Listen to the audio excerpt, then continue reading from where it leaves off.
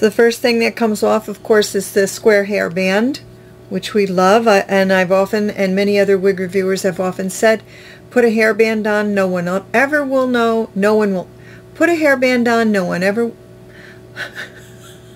put a hairband on, and no one will ever know you've got a wig on your head.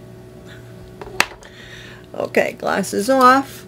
So now you can see that I wrapped her in a low pony. Okay, so all I did was I'll do it this way so that you can see.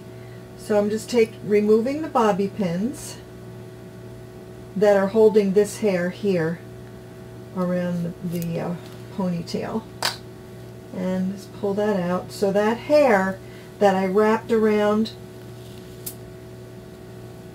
the pony is my own hair, and you could see it's a pretty good match. So I just did like that, and then I popped the bobby pins in to secure the hair to the ponytail. Okay, and so now all I'm going to do is remove, I think I've got another bobby pin, yes I do. I'm just going to remove the hairband, and it's one of these black rubber hairband things. And so there's how it looks without being pulled back into a ponytail. Okay, so now, so I could have worn it like this, but really the reason that I didn't is because my own hair is quite a bit shorter, and I didn't really want to cut this topper because I really like to wear it the way I'm showing you now. And I'm just going to unclip. There's 5 clips.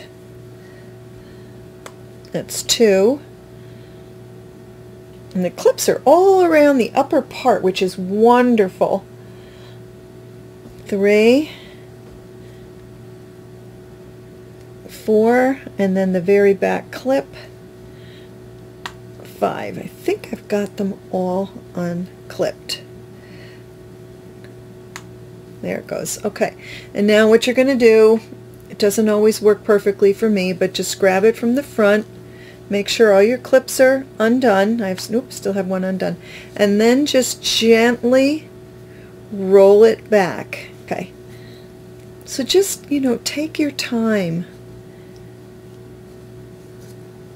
Take your time. The rolling sometimes works perfectly, but just take your time and gently ease that topper back. So there it is. You can see there are no combs in the front, but they're all around the perimeter. Okay, so now this is what I'm left with. Now I'm just going to grab my comb.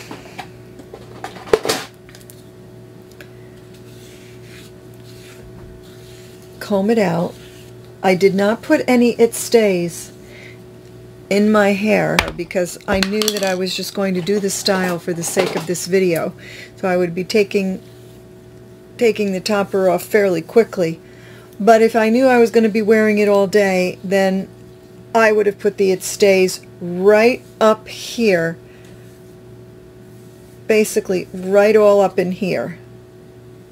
Otherwise, no matter what I do, if you follow me, you know I always talk about whatever I put on my head slips back. So I just put the It Stays there, let it dry for about 20 seconds, and then do what I'm going to do. Okay,